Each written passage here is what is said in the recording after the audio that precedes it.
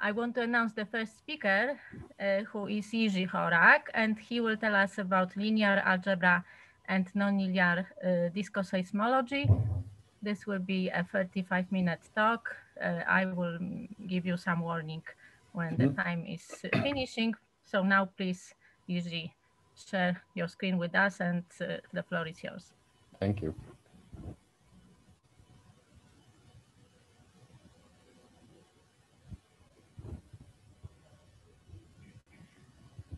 So, do you see? And can you hear me? Yes. Yes. Perfect. Thank you very much. So I'm also would like to wish happy birthday to Zdeněk, and thank you for establishing this very nice RAGtime meetings. And I will talk about something what I did during the first wave of epidemia, and then I happily forgot about that. But since now the second wave is approaching, or it's already here, so I kind of recover all my notes and put it in this presentation. So this is a outline. I don't know why there is this green things around. You see it as well, probably. Okay. So here is the outline, and I will start with something kind of very old and maybe even well known for some of us, and it will be like about simple oscillators with some nonlinearity. So I will discuss effects of these nonlinearities and touch also some mathematical difficulties which they cause. And then I go to oscillations of fluids and start with some classical approach to nonlinear oscillations of fluid, mostly developed in context of stellar pulsation theory. And it will be just brief review. And after that, new things start. So I would try to introduce kind of new way of calculating nonlinear oscillations of fluids in general. And then I hope that there will be still some time. I will talk about some application of this approach to nonlinear diskoseismology. And in particular, as an example, I will discuss nonlinear evolution of the trapped mode, G mode, which lives inside the disk close to its inner edge. And there is some interesting result that this nonlinear couplings between all kind of perturbations of disk can even lead to excitation of two pair of outgoing waves which are in 3:2 ratio. So this is the kind of highlight, and of course it wouldn't be good RAGtime if there is no new model of QPOs presented. And then I hope that I will even go to discussion and some conclusion. So let me start with simple oscillators. And at the beginning, we have kind of very general and very frequent in physics equation, which is just like a Newton equation of motion, where you have some force which is acting on some body. And we describe the location of this body from the equilibrium by this y, then we have this simple equation. And of course, a lot of physical situations look like that. And then, of course, what people are doing is that they expand this f in terms of Taylor expansion in this y. And they see that, of course, the zero order terms is zero. It's by definition, it's equilibrium position. But then there are other terms in this Taylor expansion, and the first order term already provides some important information about the oscillation. Namely, it is somehow related to the oscillation frequency, which you will then observe.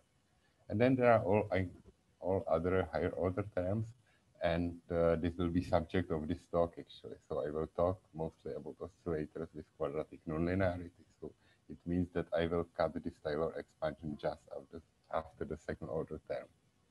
So if you take this and substitute here, you will found out like something what looks like simple harmonic oscillator, and on the right hand side there is a quadratic nonlinearity.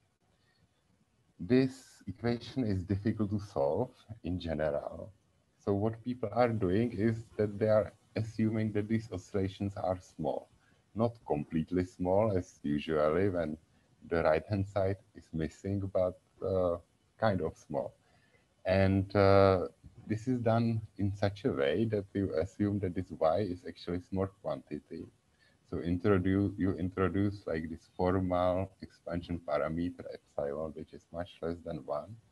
And then you kind of look for the solution in terms of some power series of this epsilon, where all these coefficients, 1, 2, 3, are actually functions of time.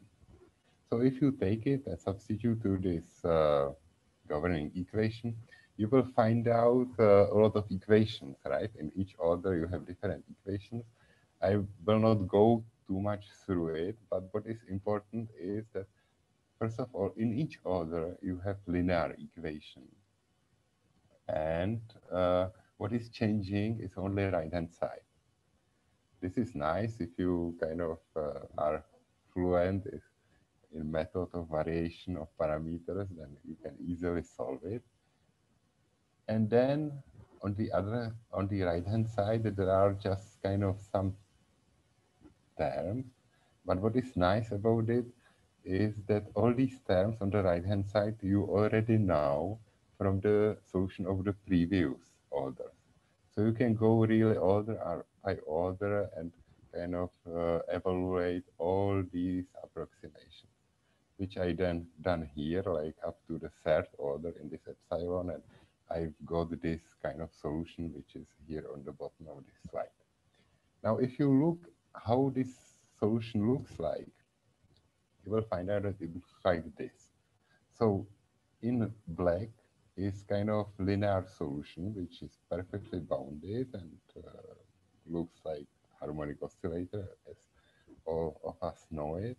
But then in the blue line, it is the solution, like complete solution up to this third order. And what we found out that this solution is somehow diverging. And the question is this divergence real or no? And if it is real, then it means that we discovered some new instability. But in such a general case, it would mean that all the oscillations in the universe would be finally unstable. So let's look at that in kind of more details.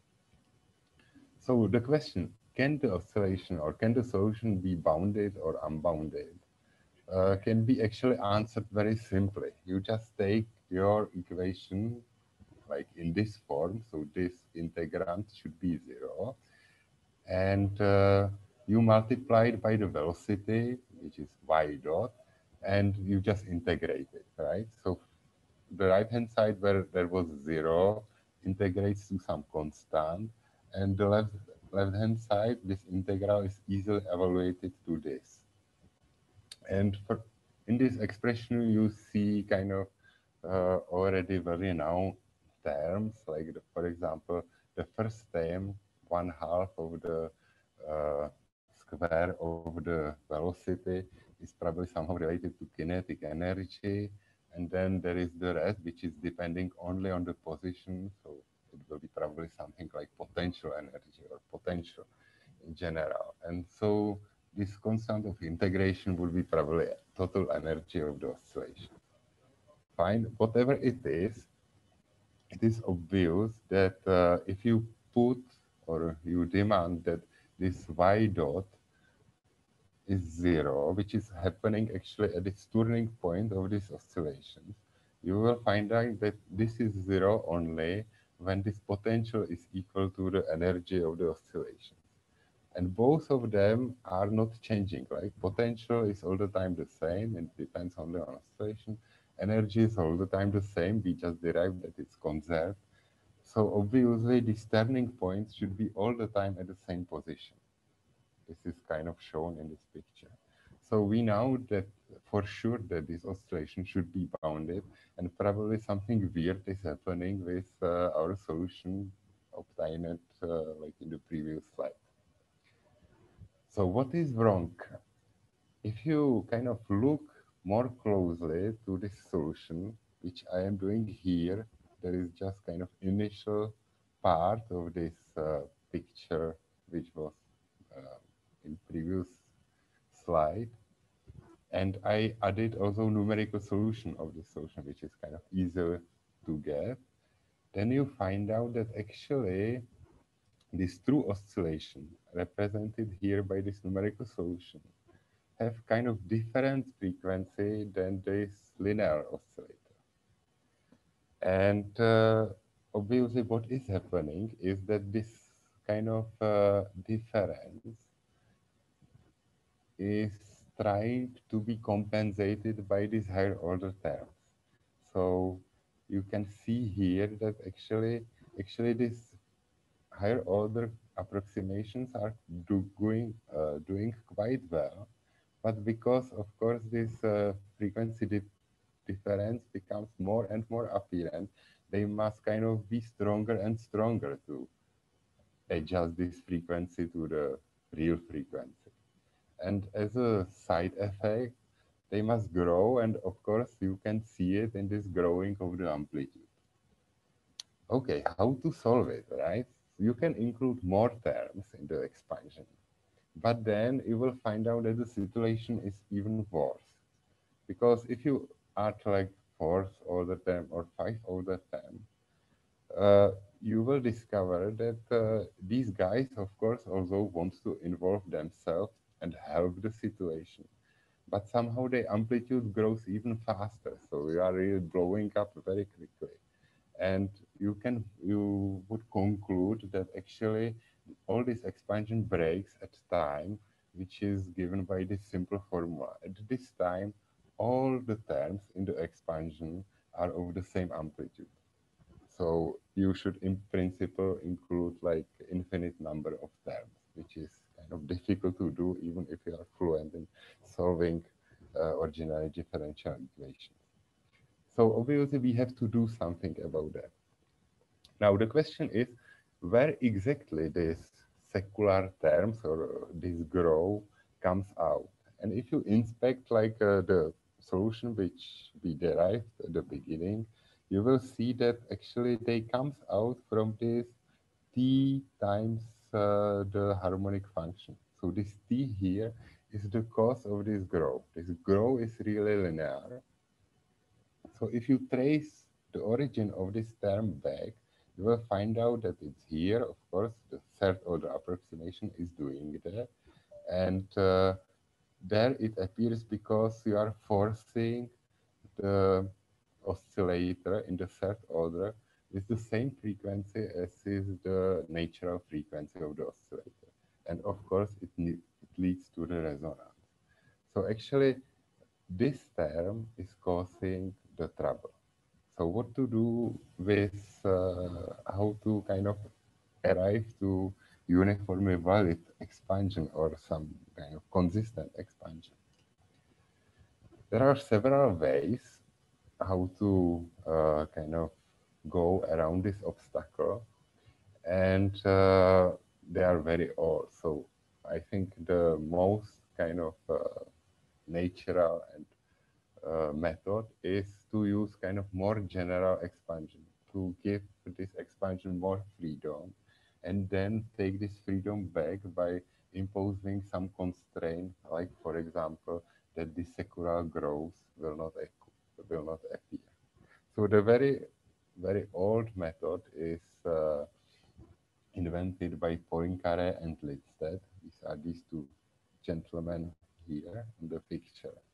And they actually introduce like new scale or new time, this tau, which is somehow related to this physical time.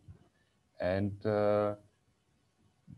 they are related like some constant time, this t, but this constant is still kind of undetermined. You can expand it in epsilon, and then in each order you will have to solve although, or you will have to decide it what this omega is, and you can adjust this omega in such a way that it will kill this secular term, so the forcing term with the same frequency as is the oscillator. There is another method introduced by Ali Naifeh, which is this third gentleman here, and it is called method of multiple time scales. And basically, it follows the very same idea as Poincaré and Lindstedt, but it is doing like technically it's a little bit different. They are not introducing like expansion, like unknown time, which they would kind of more this this transformation they will make more and more precise, but they are instead introducing several time scales. And the advantage of this approach is that actually here you have algebraic relationship, here you have kind of differential relationship, and therefore you can solve much more problems using this approach. It is just kind of technical difference that this method is kind of more powerful for more problems. So how it works, it's shown here. So here I am solving exactly the same equation like at the beginning, but instead of time, I introduce several time scales which are related to this physical time by some power of epsilon, right? So T0 is just physical time, T1 is just epsilon times time, so it goes much more slower, T square is epsilon square, and so on. And you just assume that the solution depends on all of them and do expansion like before. Of course, you have to expand also derivatives, which looks like this, right? Instead of total derivative, we have partial derivatives. And then you substitute to your governing equation and see what happens, how the solution looks order by order. So the linear order is absolutely the same, but the trick is now that this constant, integration constant, which were really constant in the previous case, now depends also on these other time scales, right? Because this is partial differential equation and it fixed only dependence on this kind of zero order time scale, but of course this A could depend also on higher order time scale. So it's here. And if you take it and substitute to the here, then you see that you arrive to equation which looks like this, and there is one term in addition, which is this one, which comes actually from the expansion of derivative applying to this constant. So actually, this is the main point, that these constants are depending also on a higher time scale. And of course, this term would normally kind of produce this secular term because it's oscillating with the same frequency as the oscillator. But you can easily kill it by requiring that this A simply doesn't depend on the first time scale.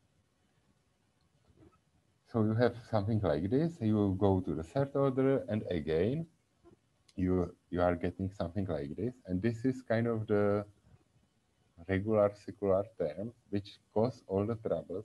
But here you see the advantage of this method, because although this method produces another term which oscillates with the natural frequency of the oscillator. So you can easily demand that A depends somehow on the second order time scale in a way that it will cancel effect of this term. So from this, I have kind of equation from the amplitude, how it depends on the second time scale. So this is kind of very nice approach to this perturbation. And of course, you can even solve this equation. So at the end, you end up with a solution which looks like this. So there are several terms, and the main linear oscillation is just this term. Then there are some first order terms which are quadratic in the amplitude, and one is even don't changing in time. It's kind of steady state shift from the equilibrium position. And then there is the second harmonic and the third harmonic. Appearance of harmonics is typical kind of suggestion that this process, this oscillatory process, is probably nonlinear. And this theta is now not changing with the natural frequency, but it's now changing with the frequency, which is little bit kind of corrected by this delta omega, which follows from exactly the solvability condition which was imposed like in the third order. If I plot it, I get beautiful solution that this multiple scale expansion perfectly follows the numerical solution. Here it's clear that it's not there are already some differences, but it is because I put quite a strong nonlinearity. This epsilon times alpha was 1/2, which is quite kind of strong. But you see that otherwise it works quite well. So this was the method of multiple scales, but there is one kind of trivial but important slide, which is kind of trivial observation, right? So if we are typically arriving in this problem that we have some oscillator on the left hand side, can be arbitrary kind of equation in arbitrary order, and on the right hand side we have this oscillatory term which is oscillating with some frequency which could be different from this omega 0. Then you can impose the ansatz like this, of course, which is clever, and if you plug it here you will find out that what you have to solve is algebraic equation. And now what is kind of important observation, although it is very trivial here, is this. There can be two options. Either this omega is oscillating with this right-hand side is oscillating with the same frequency as omega 0. And then you will get here 0. And you will find out that this equation doesn't have solution. But on the other hand, if there is no right-hand side, you will find out that this equation has infinite number of solutions, right? Or there is the other case where this omega is not equal to omega 0. And then you will find out, you can easily solve this equation, you will get this result. But at the same time, if f would be equal to 0, you will get just trivial solution A is equal to 0. So there are these two options, or two things may happen. Either the homogeneous equation has non-trivial solution, and then inhomogeneous equation doesn't have any solution and is not solvable, or the homogeneous equation doesn't have solution, it has only trivial solution, and then inhomogeneous equation is solvable. This will be important like in few minutes. And now I'm moving to oscillations of fluid. So in the case of fluids, we have a little bit different equation which we have to satisfy. There are partial differential equation in time and space, and here I am just having equation for the perfect fluid, so there's no viscosity, nothing. And basically what you have to satisfy is mass conservation, which looks like continuity equation, and momentum conservation, which looks like Euler equation. So these are these two equations. And then there is algebraic equation of state. It may not be algebraic, but this one is algebraic. And which are telling us how the gas reacts to be like pressured. So they are connecting like pressure and density. and there could be also temperature, but now I'm assuming that the dependence on temperature is not important, that the equation of state is one parametric. And even I'm solving, even considering even more easy case, which is isothermal equation of state, which is easiest one can imagine, and which is just that the pressure is proportional to density, and the constant of proportionality is speed of sound, which is constant everywhere. So one assumed that there exists some stationary solution of this equation, which is kind of natural, because of course if we are talking about oscillations, we need to have to oscillate about something, and so we assume that there is this stationary configuration. And this stationary configuration is basically described by this zero here, right? So everything with zero is related to stationary configuration. And then we make like small, not necessarily very small, but some perturbation of this stationary configuration. So we kind of introduce some deviations, and these deviations are basically denoted by this prime about it. So prime means perturbation, zero means stationary. And so if we take this and substitute to our equation, we will get equation for this perturbation, which looks like this. And here I even kind of simplify the situation introducing the enthalpy, because it has kind of beautiful relation, which kind of simplified still the equations. So the perturbation have just four variables, like perturbation of enthalpy and perturbation of velocity, which are three variables. Now somebody, okay, I see.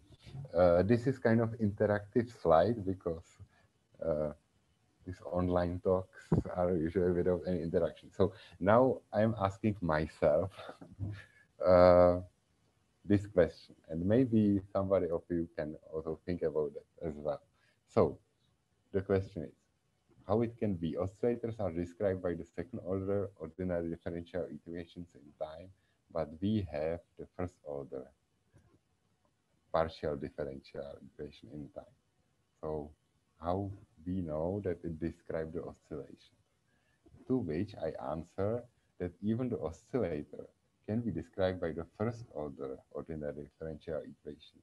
And this is kind of shown here, that if you take the simple harmonic oscillator equation, which looks like this, and introduce kind of this little bit strange change of the variables, then you can rewrite it actually in the form of first order differential equation. So harmonic oscillator doesn't necessarily mean second derivative in time, and this is actually the case. Standard approach to kind of nonlinear oscillations in fluid used in stellar pulsation theory is based on slightly different formalism. They are not introducing Eulerian perturbations, which are these prime quantities, but they are introducing something what is called Lagrangian perturbations, which are basically like perturbations as viewed from the system which is corrotating with the fluid in the stationary configuration. So they are introducing this Eulerian perturbation, and the advantage of this is that you can write perturbation of any quantity in terms of some vector psi, which is called Lagrangian displacement, and basically it connects like the given fluid element between his position in the equilibrium to his position in the perturbed state. So introducing this is a little bit kind of advanced. You see that there is some total derivative with respect to time. But the perturbation of density is even more complicated. There is some Jacobian involved here. But you can do it, and there is nice theory about that. And if you substitute this to your governing equations, you will find out that the continuity equation kind of is satisfied trivially, and the Euler equation gives you just this equation, which looks like this, and so the kind of this on the left hand side there are terms which are linear in the xi. On the right hand side there are nonlinear terms in xi. Here is the second order, but this theory is producing nonlinearities of all kinds of orders. And what is nice about that if you have purely rotating bodies and you introduce scalar product on the space of all kind of displacement in the body, you will find out that this operator is anti-Hermitian and this operator is Hermitian. More or less, if you have static configuration, there is no motion in stationary case, this B goes to 0 and you end up with single equation which after kind of normal mode ansatz translates to simple eigenvalue problem. Now because you know that this C is Hermitian, then you immediately know that the spectrum of this operator is such that all eigenvalues, this omega square, are real numbers. And this is not, but more importantly, you know also that all these eigenfunctions are orthogonal with respect to the scalar product and makes the complete set. And this is very helpful because then you can write the solution of the nonlinear equation. Like you can expand it simply to this basis found in the linear order, which is done here. And if you substitute this expansion to this equation, project it to different kind of eigenfunctions, you will end up with kind of series of harmonic oscillators which are coupled by some polynomial right hand side. This is kind of very nice method, and it has also a lot of advantages, but it has also some disadvantages. So first, the advantages. Nonlinear oscillations of static bodies are transformed to series of coupled nonlinear oscillators. So we kind of change the problem from difficult to a lot of small problems, but we know how to solve. Then, of course, you can use the same perturbative method as in the case of the simple oscillator, like this multiple scales, which is straightforward with the same equations, but there are a lot of them. And you will get kind of nice solution. So this is the big advantage. There are some kind of disadvantages as well. For example, the Lagrangian description is kind of less intuitive. No, you have all the information about perturbation in this Lagrangian displacement, and if you want to go back to kind of real physical quantities, then you have to make all these calculations again and calculate like from Lagrangian displacement the Eulerian perturbations. The other trouble is that actually not all the stationary configurations are really static. And for example, in rotating bodies like rotating stars, this theory becomes much more complicated because of presence of Coriolis force. And actually what is happening that already in linear order, you deal with quadratic eigenvalue problem. And this beautiful theorem of the completeness of eigenfunctions kind of goes away. And there are still some method how to kind of fix it. You have to expand not in the configuration space, but in the phase space. And at the end, what you are having is kind of linear eigenvalue problem, but with the matrix, which is kind of not Hermitian at all.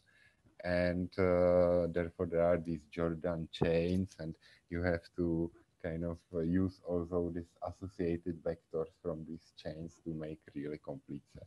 But it's doable, it's very sophisticated, quite complicated, and this theory was basically introduced by Dison and Schutz.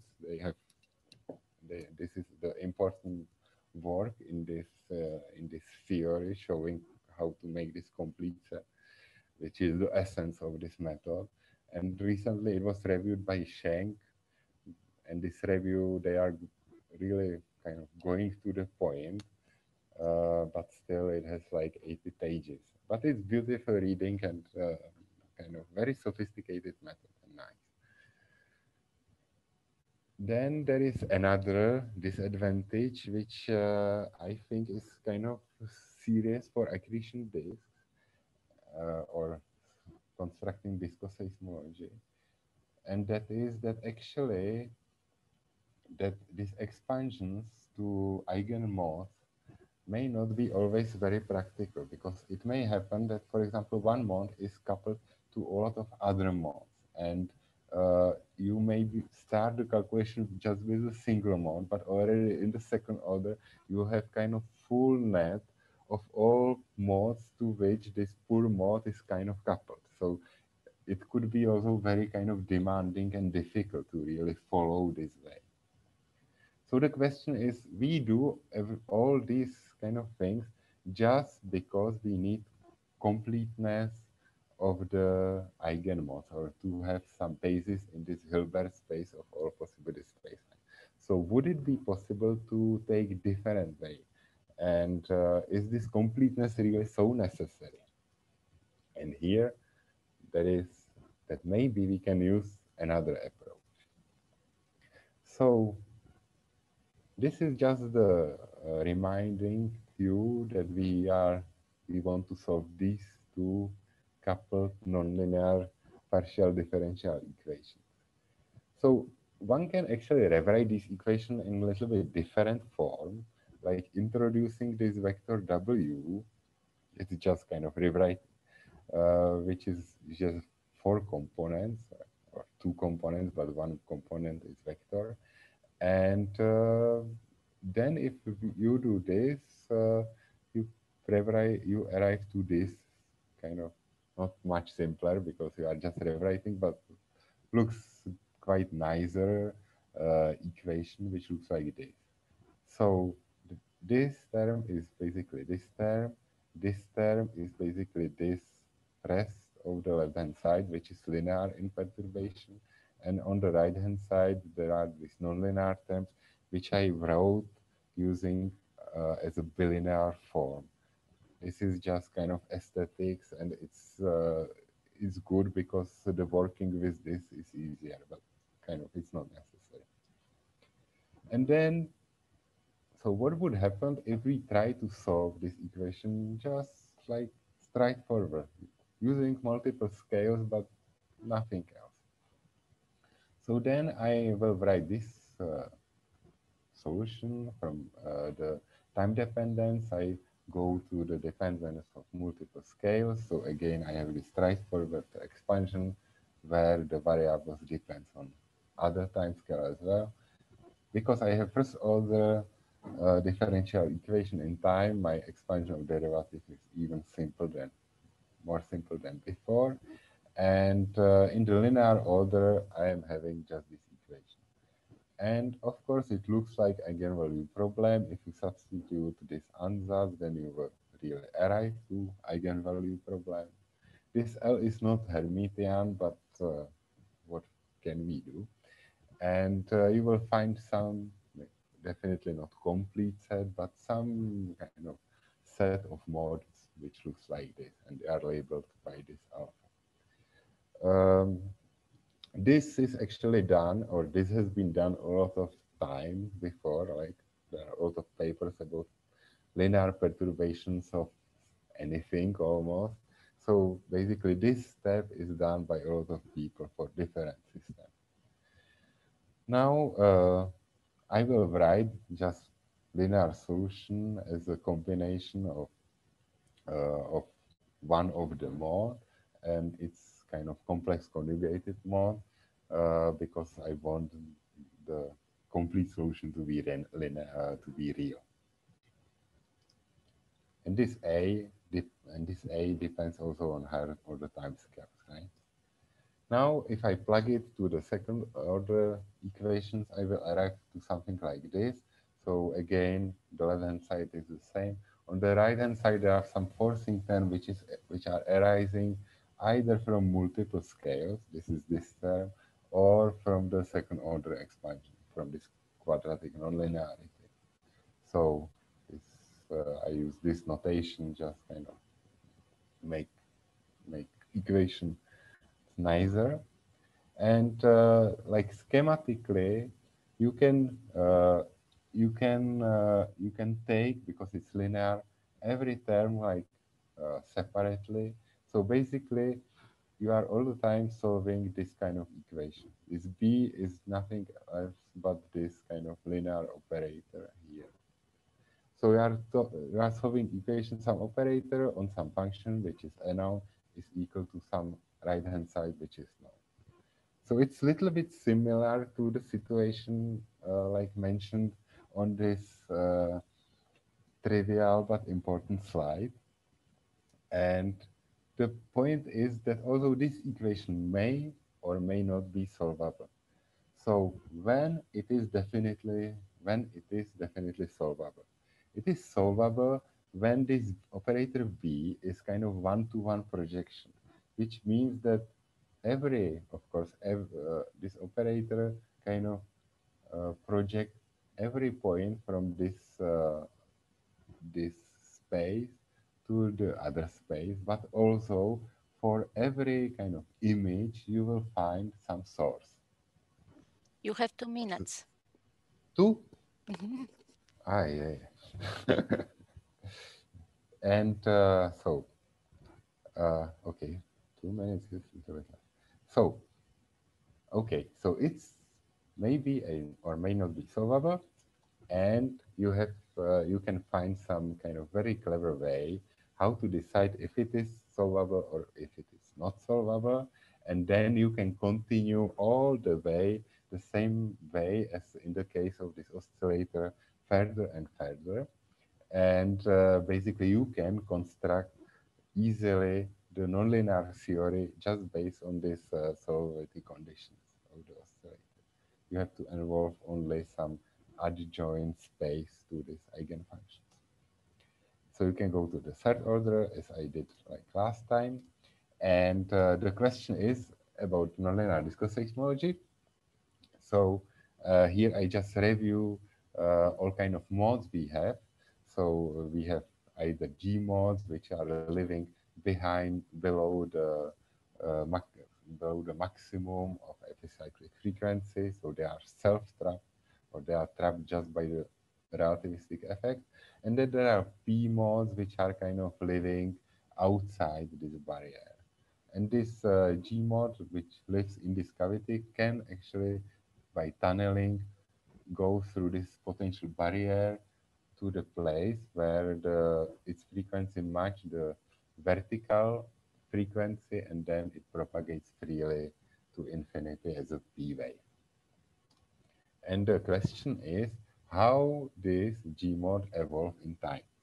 So I have one specific G mode like here, and so this is like solution of the fluid disk equations, and this is just one eigenvalue of eigensolution of this linear problem. So we have the G mod trapped here. Some portion goes penetrates this potential barrier and leaves to infinity as an outgoing P wave. So it's here visible. So it lives here. Here it is evanescent, and here the wave domain appears. And the question is how this mode evolves kind of in nonlinear uh, manner. And what we found actually that in second order it's in higher order, it excites several kind of other, it's not modes, it's kind of responses of the disk that can be wavy. So for example, this one's stationary and this is not wavy, but this one is actually quite interesting that this G-mod is coupled with each other and creating like either P wave here n equal to, or another P wave here, which is n equals 0. And if you look at it, look at the amplitude of these waves, they are quite serious. So actually this P mod is, G mod is quite seriously coupled to this P wave. And they are probably leading to nonlinear damping of these G mods because they are dragging the energy from the G mod like to infinity. And if you go to third order, you will find out that actually even the third, like the three of these G mods may excite some perturbation, which is also, which has n equal 1, and they are dragging also a lot of energy. So actually this G mod is exciting two other modes or two other waves in the disk. One is having like frequency 2 omega of the G mod, and the other one is having 3 omega of the G mod. And so this is like, I am not saying model of QPOs, but kind of quite interesting. So thank you very much. I'm sorry for going out of my time. Thank you, Jiří. It's okay. I mean, we started a little bit later because of the photo, so I just